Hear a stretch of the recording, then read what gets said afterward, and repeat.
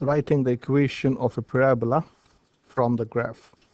Now, when you want to write the equation of a parabola or from a given, if some information is given, and from that you want to write the equation, there are two general forms. I'll write the form. So this is a general form: y is equal to k.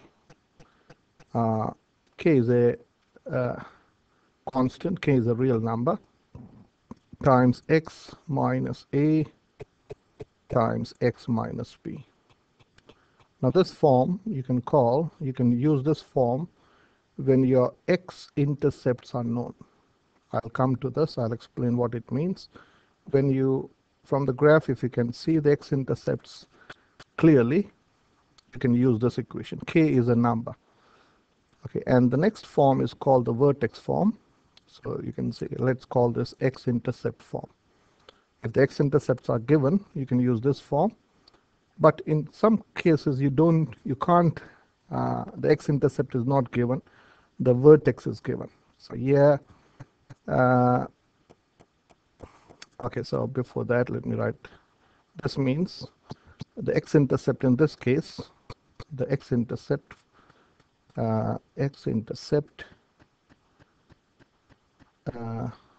would be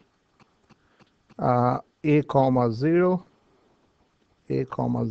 and b comma 0. I'll explain this later when we do the example. The next form is called the vertex form, which is like this: y is equal to, let's write k times x minus a the whole squared plus or minus b. Okay, so here the vertex, this is a bit confusing. Okay, let me write it. The vertex would be a comma plus or minus b. Okay, so let me start with this. Now I've taken this from one workbook. So let's write what is that you can see. Which are the coordinates that you can see? We can see this x, this is an x-intercept, this is also an x-intercept. So this is clearly what is this? This is negative 2 comma 0. If you write the coordinate, it's negative 2 comma 0, and this is 1 comma 0. So writing in this form, so you can compare. In this form, you can directly write the equation like this. The equation would be y is equal to k times x minus, what is a? Yeah, you have to write your a. This is your a. This is your a, and this is your b. So using the form, so it's x minus a, where a is your x-intercept. So here negative 2 is your x-intercept.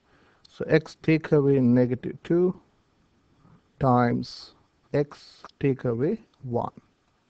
So simplifying this, y is equal to k times, this is x plus 2 times x minus 1.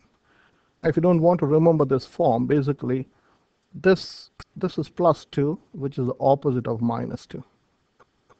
And this is minus 1, which is the opposite of negative 1. If you don't want to remember this formula, you can directly write this form: y is equal to k times x plus 2, x minus 1. So basically, you just write the opposite of the x-intercept. Now k is by plotting or by substituting one point in the equation. So what is the other point that you can see? Well, I can see this point. What is this point? This point is 0 comma 3. 0 comma 3. So when x is 0, y is 3. So let's put that. So I can say 3 is equal to k times 0 plus 2 times 0 minus 1. 0 minus 1. You have to be careful when doing these. This is the most crucial step. So 3 is equal to k times 0 plus 2 is 2, and 0 take away 1 is negative 1. So we can say, I'll write it here. So 3 is equal to negative 2k. Okay, and dividing both sides by -2. If you divide this side by -2, you can divide this side also by -2. So your k is -1.5. Your k is -1.5. So the equation of this parabola is y is equal to, negative means it's upside down parabola. It's -1.5 times x plus 2 times x minus 1. So let's use the calculator to confirm this answer. Okay, so this is my calculator. So let me slightly scroll this up to this side, and let us type in delete yes. Okay, delete F1, yeah. So -1.5 bracket x plus 2 bracket x minus 1. Close the bracket and draw the graph. So we'll confirm the x-intercept. So G solve, and if you press F1, this is one x-intercept, -2, and if you press replay, you'll get 1, 0. And you go G solve, y-intercept, which is 0, 3. And the vertex seems to be -1, 4. So you go G solve and maximum. It's not exactly 4. -0.5. Yeah, this is -0.5. The graph doesn't look, it looks to be -1, 4. But in fact, this, we have confirmed the x-intercept and the y-intercept. So the equation is right. Okay, so let's move on. Okay, the next graph. Now here again, you can see the x-intercepts. So this is 2. So this is 2, and this is 6. So I'm directly writing the equation y is equal to k times, you write the opposite of 2, which is x minus 2, and the opposite of 6 is -6, x minus 6, just like that. And what else can you see? Find one point. This point seems to be, this is 0, 6. So let's put this in this equation. So 6 is equal to k times 0 minus 2 times 0, 6. 0 minus, this should be 0, 0 minus 6. So you can say 6 is equal to k times -2 times -6. So 6 is equal to 12k. Now dividing both sides by 12.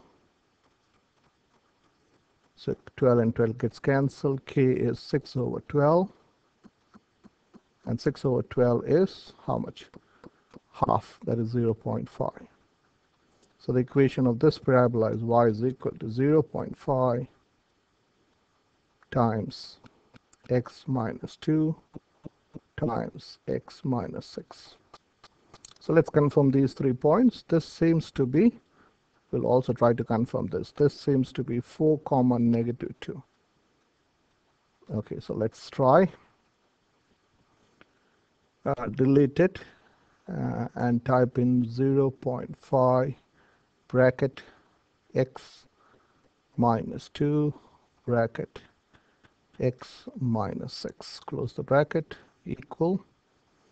So G solve y-intercept, which is 0, 6, and G solve F1, which is 2, 0, and if you press this, 6, 0, and G solve minimum is 4, -2. So answer is right.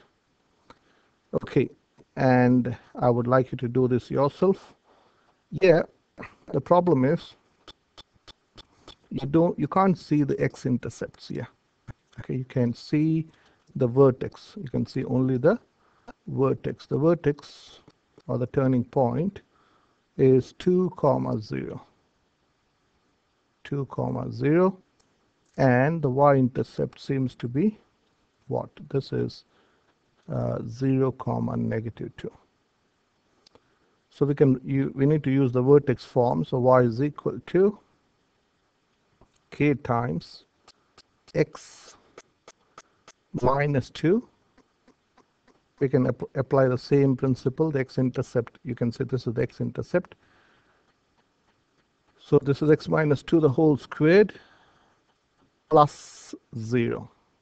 Plus 0, yeah, because this basic parabola hasn't gone up or down. It has flipped the other way around. So k would be negative. So we can say y is equal to k times x minus 2 the whole squared. Now we need to figure out k. For that we are going to put y as negative 2 and x as 0. So we can say negative 2 is equal to k times 0 minus 2 the whole squared. So negative 2 or minus 2 is equal to, this is 4k. Now dividing both sides by 4, you can say k is negative 0.5. Negative 0.5. So the equation is y is equal to negative 0.5 times x minus 2 the whole squared. Just like that. Okay. So yeah, you can also treat this as an x-intercept. Okay, so here there are two x-intercepts. They're identical x-intercepts, so that's why it's x minus 2 the whole squared. Okay, so let's confirm it.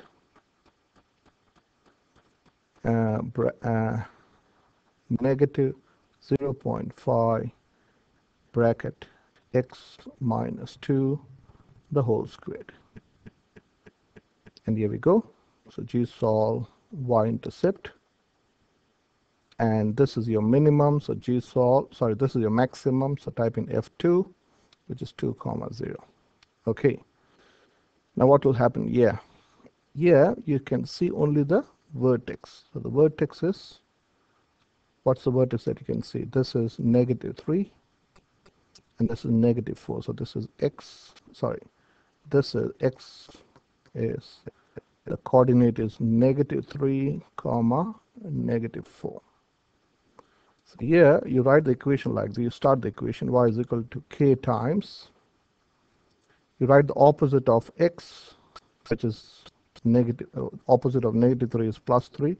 So it is x plus 3 the whole squared minus 4. Because the basic parabola has gone 3 to the left and 4 down. Okay, this plus means the basic parabola has gone 3 to the left, and this means it has gone 4 down. Now we need to figure out k by plugging in one neat value. So what is that you can see? This seems to be 0 comma 5.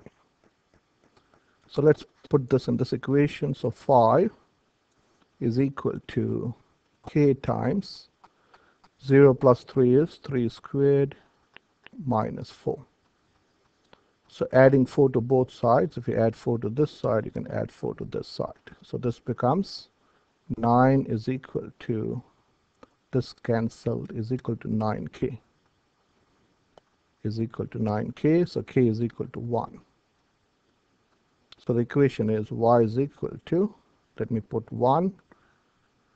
This is x plus 3 the whole squared minus 4. So let's confirm this. So delete bracket 1. Oh, sorry. You can start with 1 bracket x plus 3 the whole squared minus 4. And go G solve minimum, which is 3 comma negative 3 comma negative 4, and y-intercept, G solve y-intercept is 5.